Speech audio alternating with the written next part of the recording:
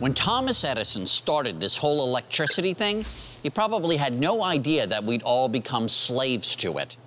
The thing that's never been perfected is what we do when the power goes out.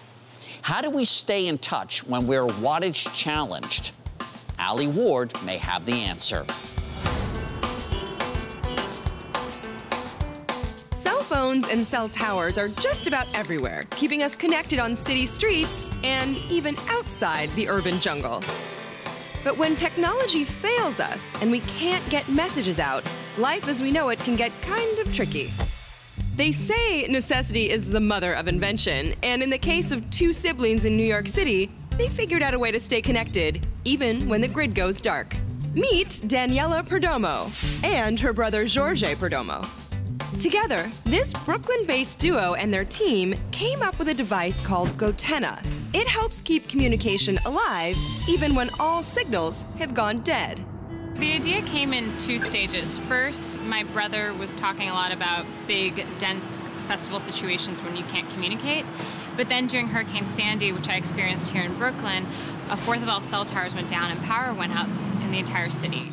Designed for use in both emergency and non-emergency situations, goTenna allows you to text and share your location with other goTenna users in range. I caught up with Daniela and JORGE in Brooklyn, New York to find out how it works. So what do you need in order for your goTenna to function? You need a goTenna, a phone, or any iOS or Android device that has a Bluetooth connection, and then the app on that device. And that's it. You don't need service. You don't need anything else. So if it doesn't need cell service or Wi-Fi, what does it use? I put this question to JORGE, and he agreed to give me a quick lesson and then a chance to test it out. What we really like that we've done here is that we have married the best of the smartphone, the user experience of the modern smartphone and the GPS and the sensors and all the things you've already invested in with the old school reliability of RF technology.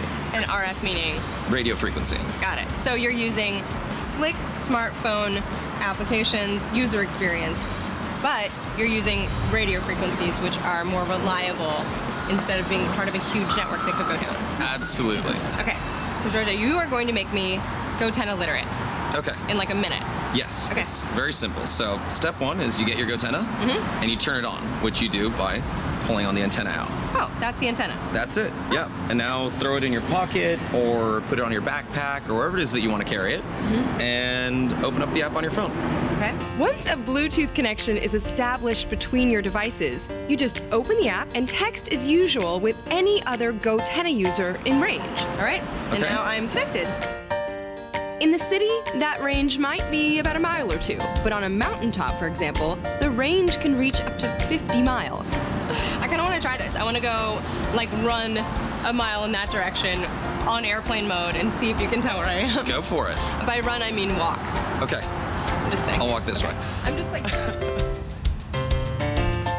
I'm gonna type, let's get cheeseburgers. And on some other street corner in Brooklyn, JORGE waited, then received my message.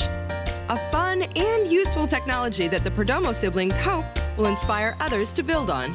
I like the fact that we are enabling people to connect with each other in a different way than before. And I feel like history has shown that if you allow people to connect with each other, they can do great things. And we hope we can allow them to do that as well.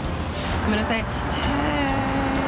I'm gonna do a lot of A's. Can I write as many A's as I want in hey? Absolutely.